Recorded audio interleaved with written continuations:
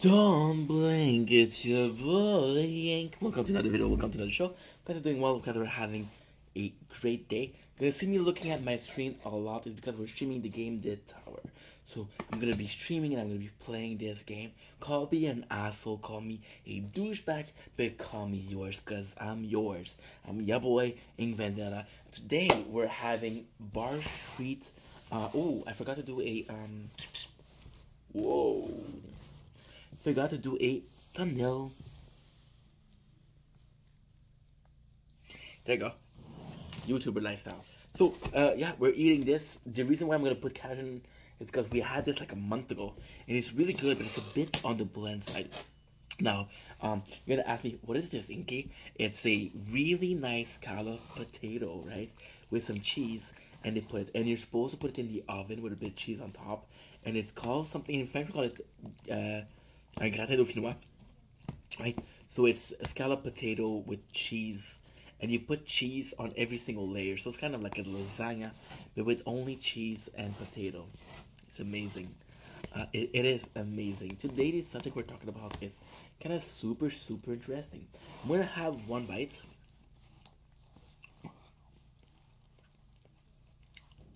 I mean, it's great. It's amazing. Wow.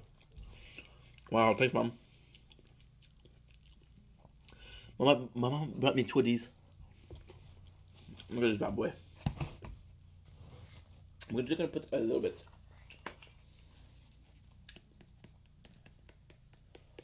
I'm gonna put a little bit.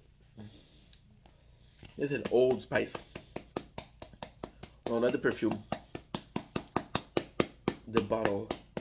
We have it for years, but we never use it because we don't cook. Alright. Makes sense. Nice. It's Cajun spices. My favorite spices, if you ask me. We bought the adobo flavor, which I wanted to try badly, but I have these.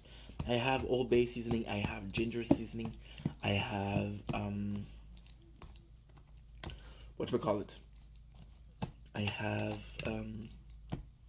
Old Bay, Cajun, adobo, ginger. That's it. A lot better. Today, this is a subject. Before that, you should know the date. The date is 19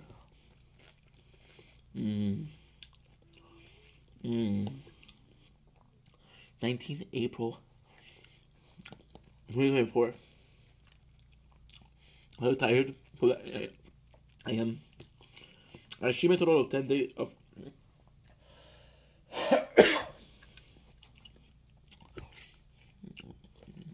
I stream a total of. Mm.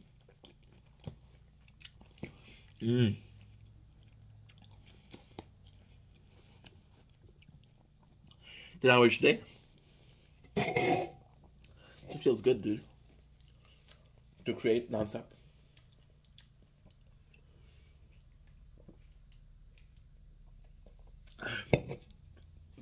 Nice.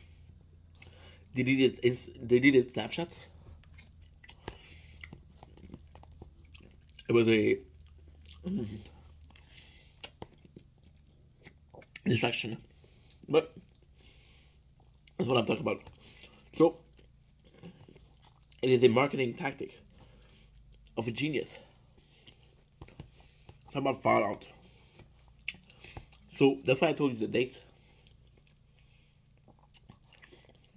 A couple of weeks ago, a show started. That show was Fallout.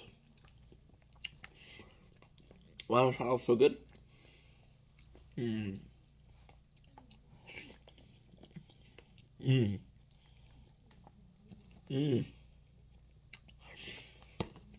Because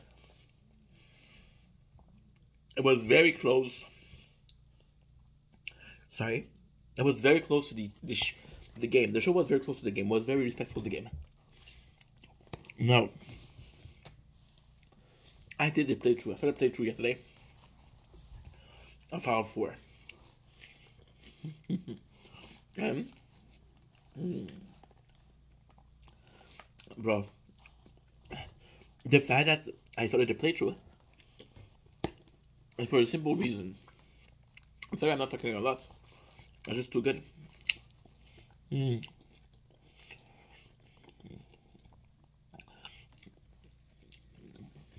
I keep on seeing. So the people, they watch this show.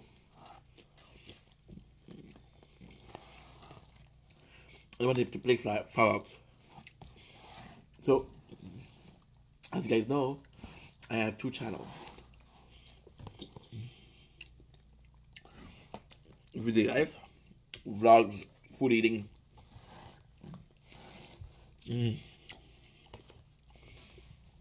Normal video. And then I have a gaming channel. Clips, games, review, trailer review. Then that has to do with video games.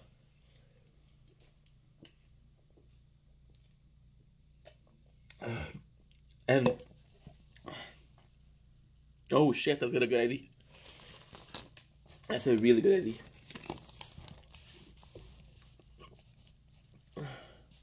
I'm so sorry, guys.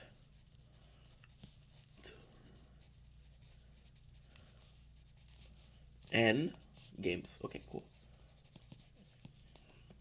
Explain you're late. Sorry. Sorry. Playing. Sorry. Nice. Okay. Cool. Oh, where was I? Yeah.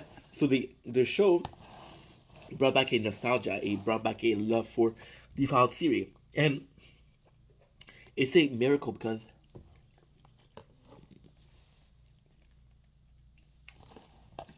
Fallout 4 came out 8 years ago. We checked the trailer yesterday, so I know the dates it came out. And in between, Bethesda created Fallout 76, which was hated. So there was a lack of love for Bethesda. And then people are complaining because they say Skyrim was amazing. They say Morrowind. Skyrim is the Elder Scroll, which is okay.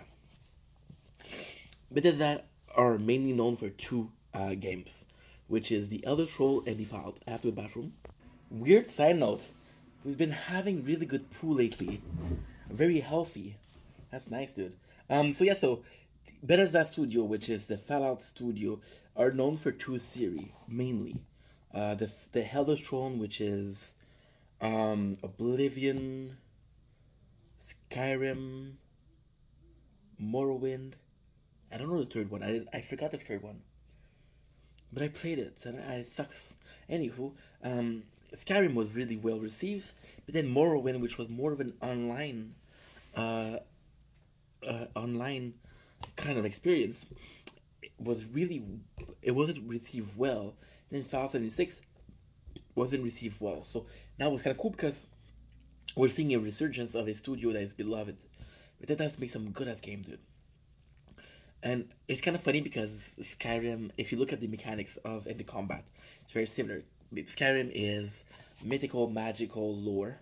Fallout is post-apocalyptic, scavenging, survival, right? And it's kind of cool because the Fallout is coming back as a show, and they're gonna create Elder Scroll. I'm sorry, I'm tired. Elder Scroll, the new one, and the new one is supposed to be like the 6th, which is more of a core experience without the MMO, right? Which is something that people are looking forward to. And not so much about what you do as a studio, but the mistake you made as a studio is how you get back up. and they're getting back the fuck up. But that's not the point. The point is, you see, they did a really good job with Fallout, and then they are. It's nuts, dude. It's nuts because the show did well, so people start playing Fallout. Because if people start playing Fallout, more videos on YouTube that I'm seeing on my gaming channel. Because my gaming channel is game related, so a lot of the For You page are game related, and a lot of people are playing the Fallout 4 again. Now, do I love the Fallout 4? I absolutely love it. The only thing I'm going to say about the Fallout 4 is that it feels so weird playing it back after watching the show. And I haven't watched the show, but it feels so weird watching it back and being like, dude, having this nostalgia after 8 years. And it's almost as if people forgot the Fallout 4. I don't know. I haven't checked on the Fallout forum.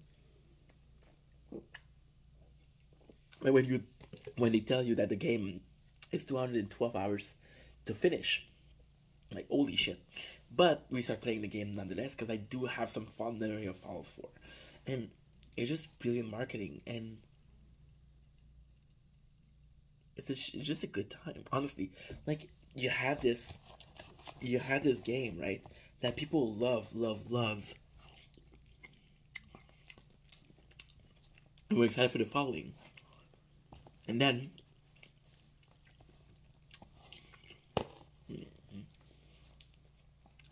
the following, it sucks. And then a TV show, save your game. And it's not because that's amazing. And you're asking me, why is it amazing? Well, in the perfect world, you can make mistakes. In the perfect world, you can take a different path. In the perfect world, you can be, hey, show me. I love the meme. If she didn't love you at your worst, she doesn't deserve you at your best.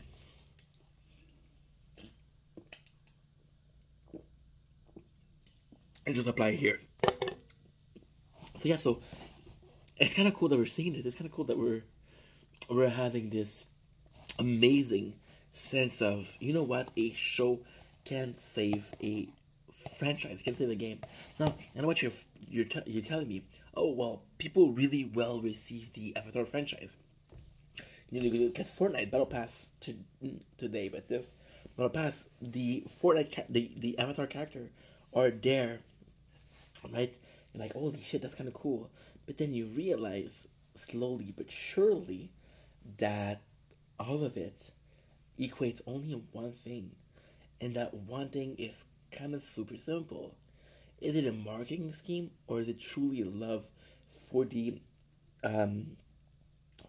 so you got the main actress for Fallout, and people were like, this is so cool, she played a game. And then they really market the fact that she played a game. And you were like, okay, well, why are they marketing so much? I was playing Fallout 4 today for like 10 hours. And I was watching Simon Toscan, that I strongly recommend. And something happened, something appeared. I was watching a video for he's a reaction channel. And he was reacting to Colleen Billinger. Apologies. I know what you're saying. Dude, we're in April. That was back in December. Get over it. And yeah. But I still watched the video today. And he was talking about a media bombing. So what is a media bombing? Is that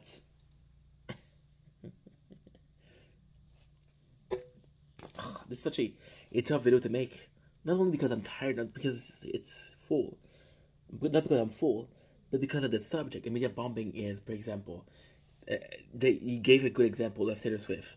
Taylor Swift being against the Jets. Because her boyfriend is a sport guy now. And then what she's going to do, she's going to take a private jet.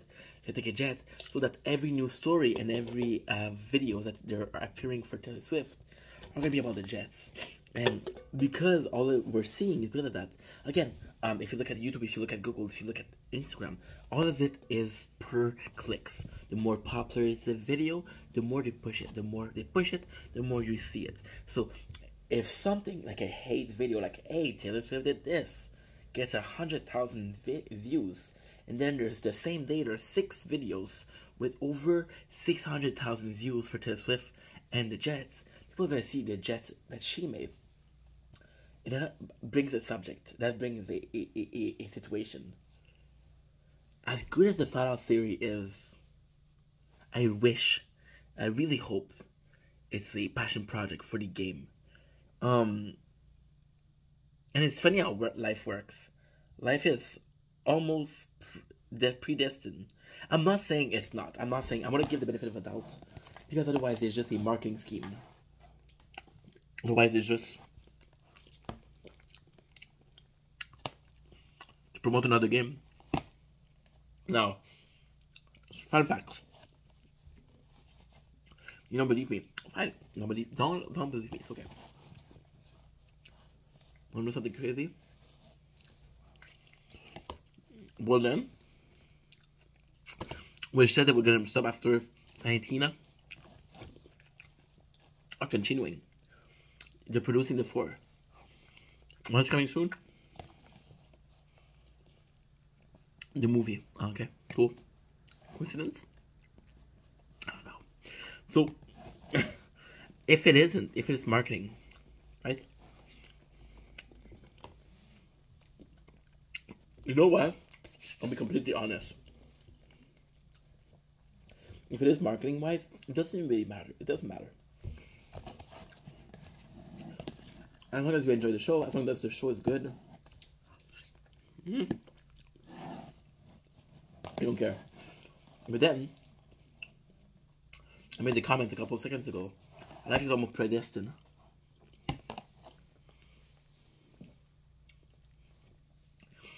I was watching a reaction channel again, and the news pop out that The Witcher was being cancelled after 5 seasons. And they said the show started to go down after Henry Cavill left. Now, do I agree? I mean, my issue is that Henry Cavill really did a good job as Geralt. But the primary thing that happened was people that were interested by the Witcher were nerds in the beginning. They were nerds. Better than that, the show started with interest for the nerds. Then it got popularity because of the nerds, and the nerds pushed it to a mainstream audience. Now, the mainstream audience were like, "Hey, I'm actually down with that. We continue." But at the very core,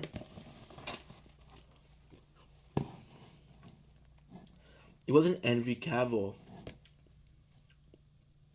It wasn't his performance that saved the show. It was the fact that he gave a shit. Homie read the books. Homie saw the movie. Play the games. Homie gave a shit. And he was complaining that they weren't being truthful to the... That's kind of crazy. It was kind of crazy. Henry Cavill was complaining that they weren't following the source. And then the writer, which is Andre something, said they never listened. And he came helping and kind of like backing up or